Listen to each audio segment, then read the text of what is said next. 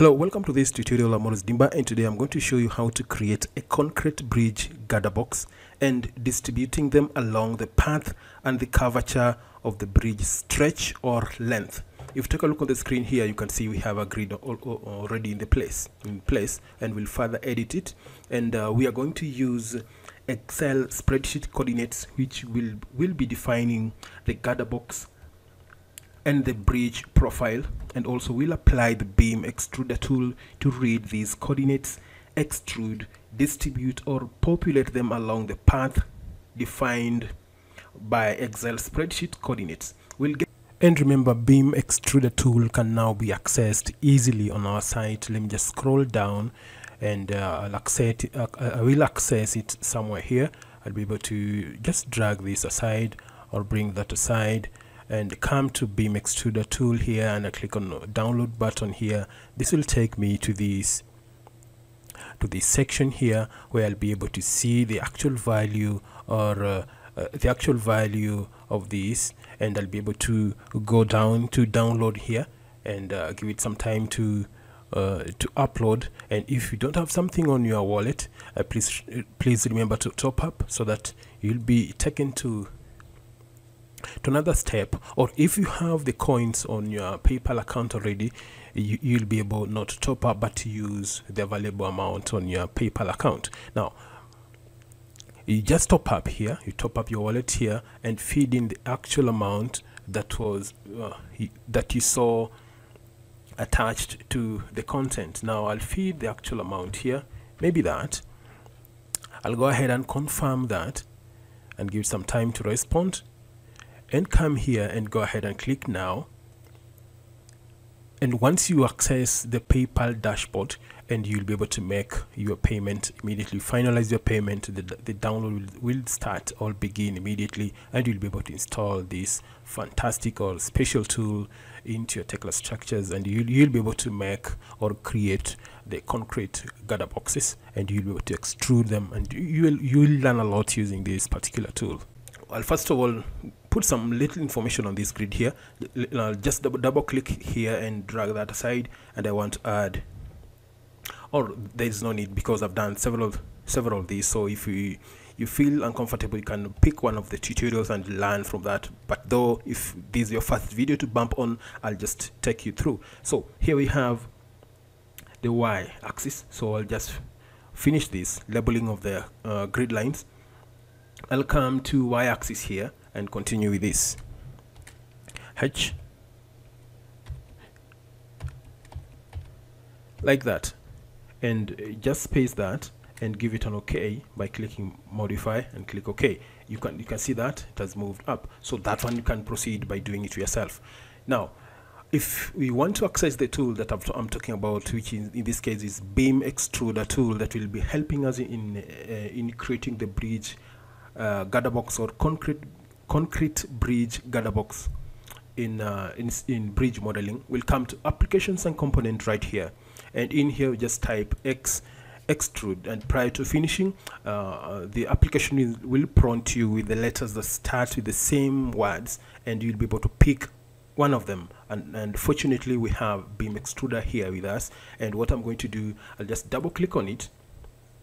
Once I've double clicked on it here, I'll find first of all need a space here, and once you have your coordinates in place that defines the shape and the stretch or the length of the profile of your bridge, put them in a folder, and you'll be able to access them through this dialog box of beam extruder, and you'll get the exact shape and the exact profile of concrete bridge girder box here. So now I'm going to route to the folder where I saved my Excel spreadsheets that has the coordinates of my bridge girder box and the profile of my bridge stretch or length or the bridge itself. Now I'll come to browse here, and this will take me straight to the route where I saved my Excel coordinates inside spreadsheet here. Now I'll double click on that and open it and pick on the bridge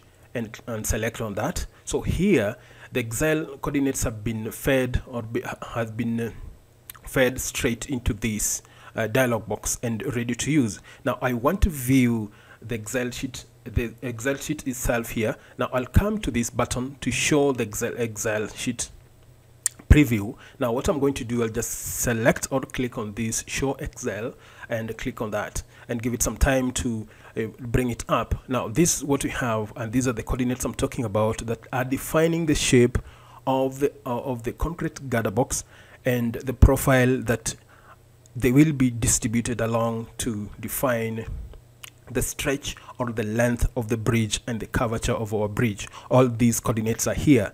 So if you have your coordinates ready, and you make sure you save them in a folder, and you'll be able to access them through this good tool or a fantastic tool called Beam Extruder Integral Structures. Now, having done this or having showed this here, I'm going to start mapping up these Excel coordinates on inside this dialog box of Beam Extruder. So the moment I start mapping these coordinates, you'll be able to see an indication that you're actually doing something, and your movement and your movement and whatever you will be doing in integral structures through this dialog box here, you will be seen and reflected on this Excel sheet you're seeing on my left here or in front of me here. Now I'll start mapping out these coordinates by feeding in the exact rows that I need to be mapped inside here. So I'll start with the first row, which is A, and the moment I feed in A here, you'll be able to see them being marked out by a red color here, which indicates that there's a connection between this spreadsheet and my Beam Extruder Integral Structures. Now I'll go to column Y and feed B, which you can see here. We are moving to the B, and I'll map the C column right there, and you can see that it is indicating and that we are connecting up with the Beam Extruder tool in Integral Structures. Now I'll go to column profile here, and here I will feed I'll feed E here, and you can see it is responding. And column identification or column ID, I'll feed 1.